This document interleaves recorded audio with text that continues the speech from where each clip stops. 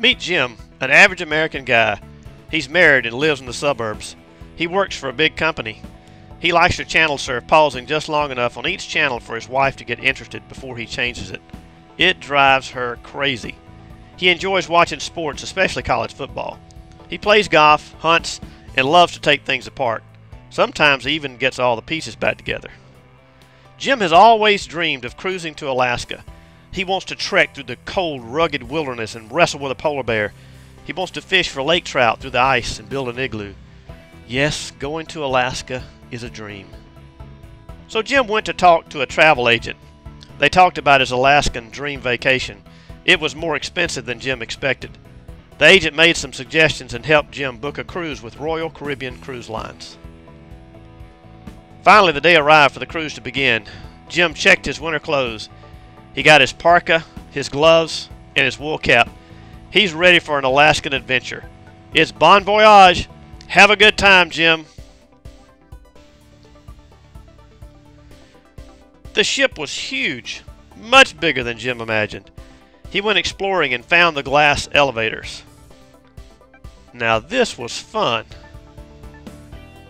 He got on and rode them over and over and over and over. On deck he enjoyed the fabulous ocean view. His parka, gloves, and cap kept him warm in the chilly breeze. He was a little shocked by what the other people were wearing. Maybe they were Eskimos returning to Alaska and were immune to the cold. He didn't let this bother him, though. He was on his dream vacation. Destination, Alaska. Jim's favorite part of riding on the cruise ship was the food. He could order anything and everything he wanted. He couldn't make up his mind, so he ordered one of everything. And he ate. And he ate. And he ate. And he ate. And he ate. And he kept eating. Over and over and over again until it was gone. He even had to make more room to get it all in. Somehow he managed to get it all down. And yes, keep it down. Finally the ship reached its destination. When Jim's feet hit the dock, he noticed something was not quite right. It was warm here. No, it was hot. It was really hot. He thought Alaska was supposed to be cold. The people here didn't look like Eskimos either. They were all dressed in shorts and short sleeves. Where was he?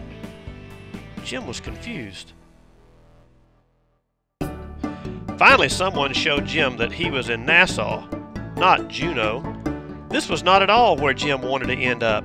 How had he ended up in the Bahamas when he intended to go to Alaska? It was a little too late when someone explained to Jim the path principle. He wished he had known about the path principle before he started on his cruise. At least he won't make that mistake again. Will you?